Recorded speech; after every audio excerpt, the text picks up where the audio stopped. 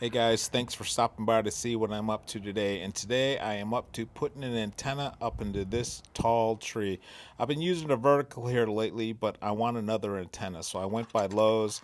I found this insulator that's meant to go around a fence post. In another aisle in Lowe's, I found this Velcro strap with a carabiner. Looking through those handy dandy drawers that is in every hardware store, I found this spring. It's strong but springy.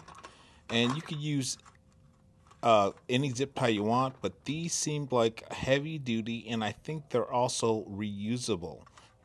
Use any matching unit you like, and hopefully it's one that's homemade and some wire you picked up from the local hardware store. Here, as well as that spring that I just showed you, I found some marine grade elastic cord, and here's the 550 cord that I'm going to be using to attach the antenna to the tree through the spring and the strap. So I take that insulator and I attach it to the pipe rail fence, and you see it's easy to attach. You can see the slit that the bolt slides through, and later on you're going to see that I'm going to actually attach it to the top rail and experiment with both. Here I show you the use of the zip tie that I'm going to use to attach the matching unit to the insulator for a quick easy on and off. There at the bottom of the screen you can see my arborist throw bag and the tree in front of me. We're going to be using an under the leg, between the legs throw today to get that line into the tree.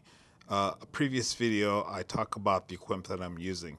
So through the legs and up and over, and the line just feeds right out of the bag. There's me going out there with the 550 cord. In this case, I'm going to attach the 550 cord, the line on this side, and pull it through. There's plenty of line in that arborist throw bag. Yes, I'm going to have to reel it back in. Hear me, I'm pulling it up, and of course there's the rat's nest. I'm going to have to go and unsnag that. But when it's wound properly in the first place, it's not really that difficult. It only takes me a minute or two, and I'm able to get that line all set to go.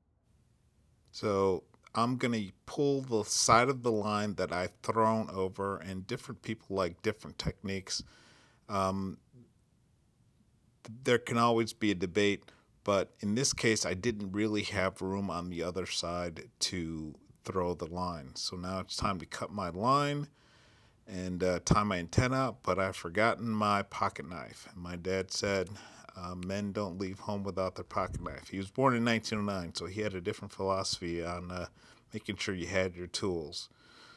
So here I pick it up, the line, that the 550 cord, cut off the residual that I don't need, and I'm able to tie the antenna to the end that's on this side. Quick trip back over to the side that was thrown, and you can see I'll start to pull that antenna up, and you'll see it on the left side of the camera. Next video I'll show you guys how I use that spring and that strap to attach that line to the tree so the wind doesn't break it. Thanks for stopping by, guys.